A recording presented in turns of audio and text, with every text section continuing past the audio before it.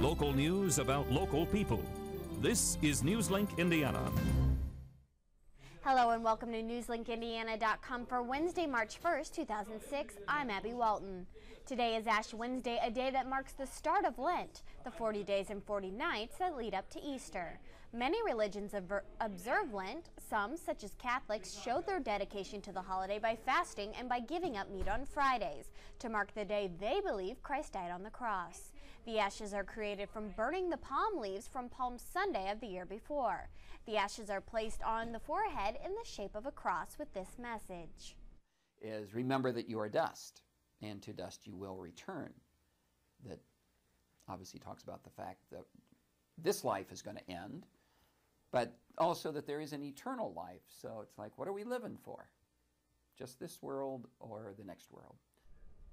And this year, Easter falls on Sunday, April 16th. If you're a dog owner and haven't paid your taxes on your pet, a potential House bill may let you off the hook. Newslink Indiana's Laura Warfield has the story. It may be one of the most ignored laws in Indiana history, but if you own a dog, you owe the state. You're supposed to go to the township and buy your dog tags. But for some owners who haven't paid up, ignorance is bliss. I would say that there's probably people that don't even know the dog tag exists because you're not notified. The law, more than a century old, puts money into a fund to reimburse farmers if wild dogs attack livestock. The leftover goes to Purdue veterinary research. But legislators are pushing to have it abolished, citing the law hasn't been enforced and too many Hoosiers are left in the dark. Currently, dog owners have to pay a $2 tax fee on dogs like Regis, but some suggest that a license fee may be more effective. A better suited, I suppose, would be a licensing fee in each county. Let the counties then track their animals. But before new animal control laws are created, this one may have to go to the dogs. In Newcastle, Laura Warfield, Newslink, Indiana. Supporters say they hope the bill will pass before the end of the legislative session.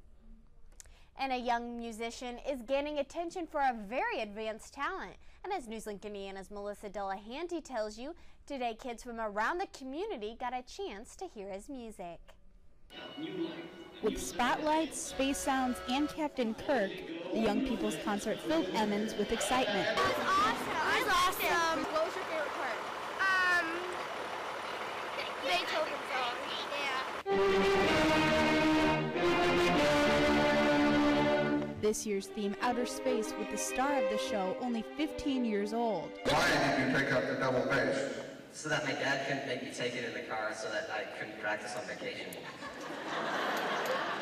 With the help of someone playing an instrument their own age, students here at Emmons can now understand how the symphony works. Kirk Trevor, playing as Captain Kirk, says the concert teaches children how to use instruments. This is a great opportunity that we have in hearing a live orchestra and performing and singing. And the enthusiastic audience jumped at the chance to get involved. And it's important that the symphony reaches out to the community and helps students and children see upfront, personally, live music and how that music impacts their world. Teachers will continue teaching the music played today in class. In Muncie, Melissa Delahanty, Newslink, Indiana. The Muncie Symphony Orchestra offers a New Age night out, the 5th annual Fisher Schaefer Pops concert this Saturday at 7:30 p.m. at Emmons. And you can be charged more for your phone. State lawmakers approved legislation allowing companies to raise rates for basic local service. The bill eases media regulations, making it easier for companies to provide television services and anywhere in the state and eventually on the same line as your phone. But half of the community must have access to high-speed internet in order to charge customers more. The bill now moves to Governor Mitch Daniels, who stated he will sign the bill. And should the avian or bird flu hit the United States, the ethics of distributing vaccines could come into play. While medical professionals tend to hold a high code of ethics, some experts say that in the case of a pandemic, ethics could get thrown out the window. It wouldn't surprise me at all if there are individuals out there that have access to vaccine, for instance, individual physicians or people that for instance, might make a choice to vaccinate their own family if they were able to come into possession of the vaccine. Bullis says he believes the bird flu will arrive in the U.S. sometime next fall. And now here's Jennifer Cook with a look at our forecast. And Jennifer, it was actually quite mild today. It was. You know what? The average high for the first day of March is 45 degrees. Today we saw 3 degrees warmer, 48 degrees this afternoon. We saw some clouds in the sky, but we also saw some peaks of sunshine. The reason why we didn't see the warm up that we were expecting was because the warm front stalled towards the south early this morning. It's currently slowly beginning to move towards the north, but most of the spring warmth will stay towards the south. Showers and thunderstorms are likely this evening with windy conditions following them for the day tomorrow, and temperatures are going to fall, in fact, through the day tomorrow. Overnight lows in the mid to upper 30s this evening, 36 locally, 40 Indianapolis, 38 in Lafayette, and 42 down in Bloomington. We're going to watch this low pressure system slowly begin to move towards the east, and as it does this evening, that's when we're expecting the showers and thunderstorms scattered in nature begin to develop. Then through the day tomorrow, expect some cloud cover. We could see some morning rain showers stick around, but then we're going to see the skies begin to clear. By tomorrow afternoon, we're going to be a couple degrees below the average for the second day of March. 42 locally, 45 Indianapolis, 46 Bloomington, upper 40s to lower 50s out towards the west. Before tonight, expect mostly cloudy skies, once again scattered rain showers and a chance for thunderstorms. Overnight low 36 degrees for the day tomorrow. Expect morning showers, and then we're going to see some clearing. Very windy though, the winds from the north-northwest 5 to 20 miles per hour with gusts maxing out around 30 miles per hour. Your afternoon high for the second day of March, 42 degrees. The 5-day forecast shows scattered clouds through the day on Friday, 39 for your day on Saturday, 40 degrees. But then we're going to see a rain-snow mix move in Sunday.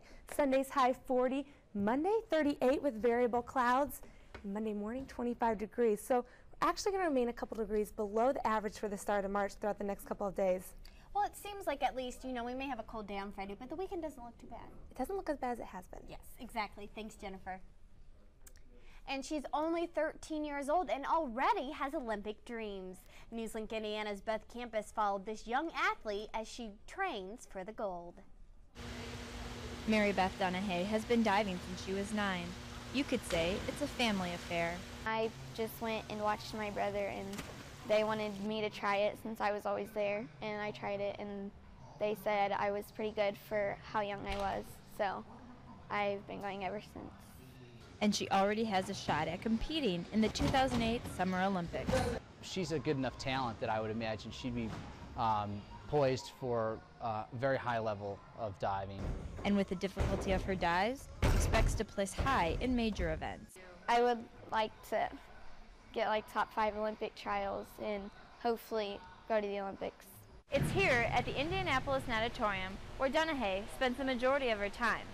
But it's not the Olympic dream or the competition that keep her coming back.